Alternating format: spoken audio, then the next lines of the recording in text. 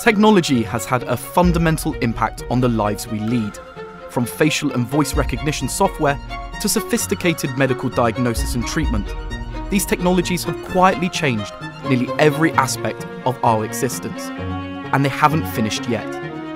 So what are intelligence services like in China? Let's go and find out. So our first stop is here in Daxing District, southern Beijing, at Baidu's autonomous test driving area. Now we're here to check out their Apollo Go robotaxi, which, as you can tell by the name, is autonomous.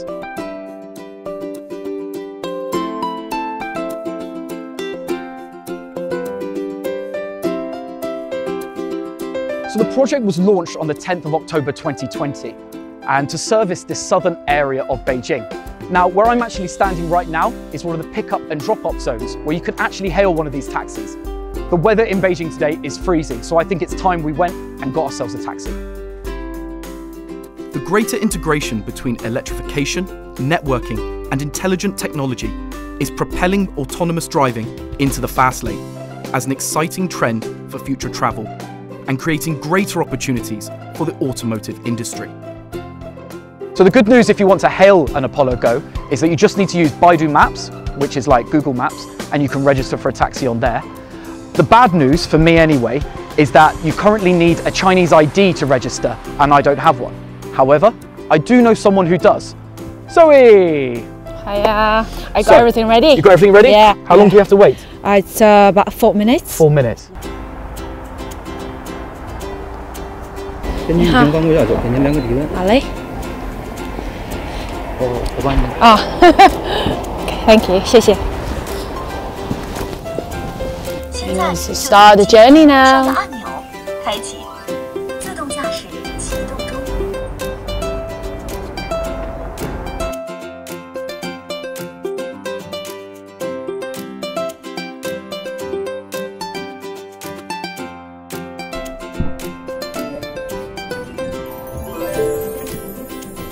How was the Apollo Go? How did it run? I would say it was pretty fun. Yeah? Yeah, I just saw the car that drove itself. Yeah, it was a new experience. Yeah. Okay, cool. There was a tablet inside. What was that for? Actually, there are different kinds of maps. Like the normal maps, you see all that tell you where to go and how far you've gone. You know. Also, there was a live map as well. Right. Yeah, live map which tells you how many cars driving on the road and how many people they are walking actually. Really? And actually real people. They shape the people like on the map. Did you feel safe in it? I was pretty safe with the help of the maps. You know, I could see what's going on. I feel like pretty safe. Yes. Okay.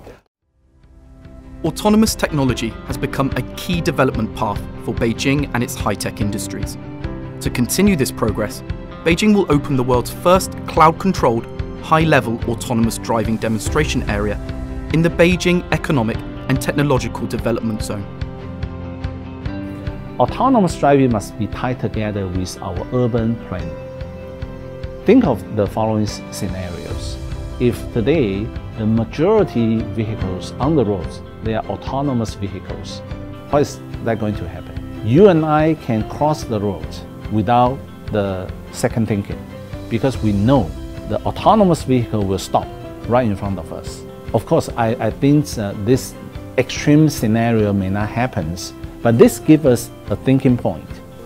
So the autonomous vehicle is going to become a connecting point to connect the urban planning, transportation planning, and our daily life in the different ways in the years to come. It is not only the roads where Chinese society is experiencing an intelligence upgrade. High-speed rail, the jewel in the country's transport crown, has also entered a stage of smarter and greener development. This Fuxing train behind me is part of China's first intelligent high-speed railway network, connecting Beijing and Zhangjiakou, one of the host cities for the 2022 Winter Olympics. Now this train is special. Not only can it go a whopping 350 kilometers an hour, it can also do it in harsh Arctic conditions. Now the smart services on this train are in changing the train's entire ecosystem.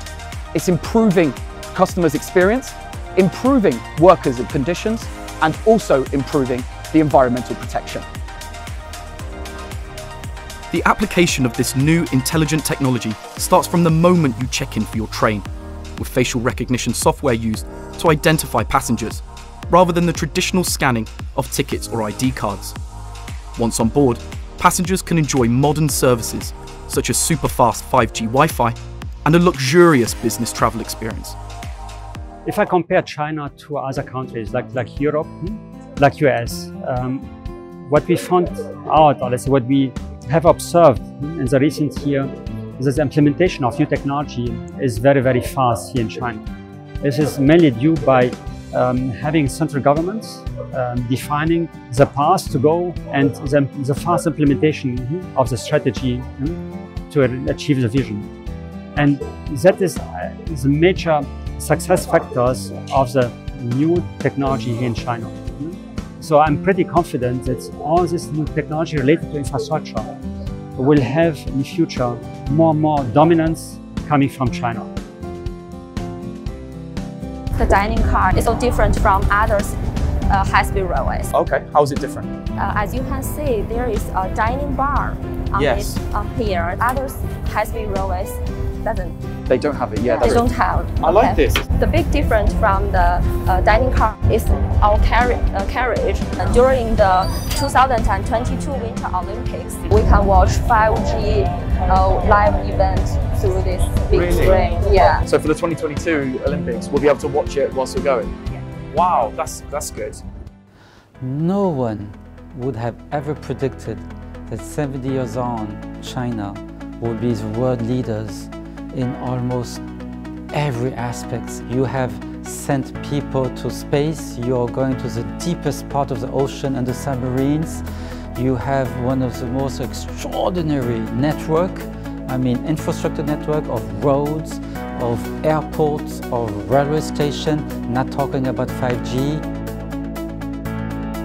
Rapid technological advances are fundamentally changing the way Chinese people live and travel. In 2021, China will initiate its new 5-year plan, one where scientific and technological innovation will play a key role. It begs the question, what will China be like in 5 years' time? I guess we'll have to wait and see.